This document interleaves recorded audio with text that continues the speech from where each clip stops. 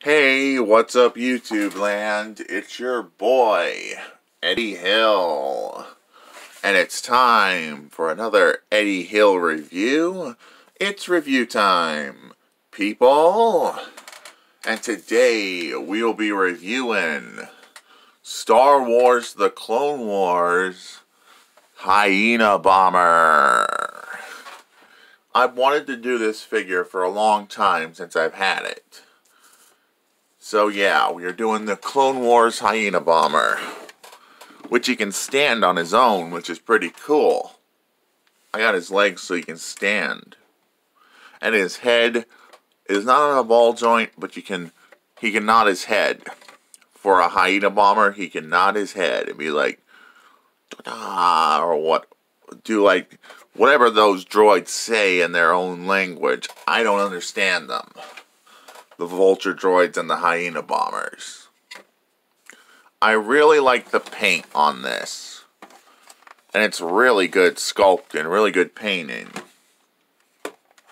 But now we're going to look at the fighter craft mode. So we're going to push these in. Rotate these around. That was the walker mode of the hyena bomber. So yeah, we're going to show off the Hyena Bomber Fighter mode. And there it is.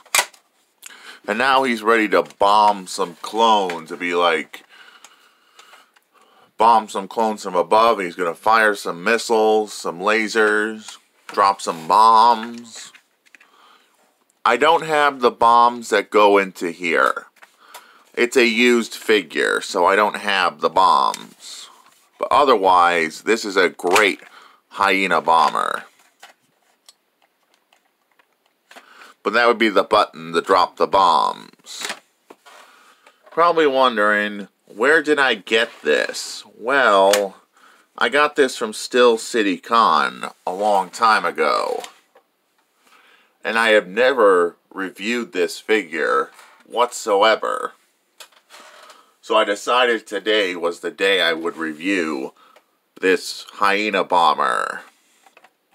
You could probably find it maybe on eBay for a good price, if you're lucky, if you're looking to get one. But if you're a Star Wars The Clone Wars fan like I am, pick him up.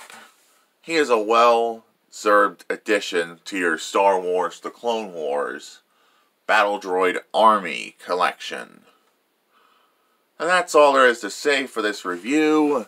And this is Eddie Hill, moving on and rock out.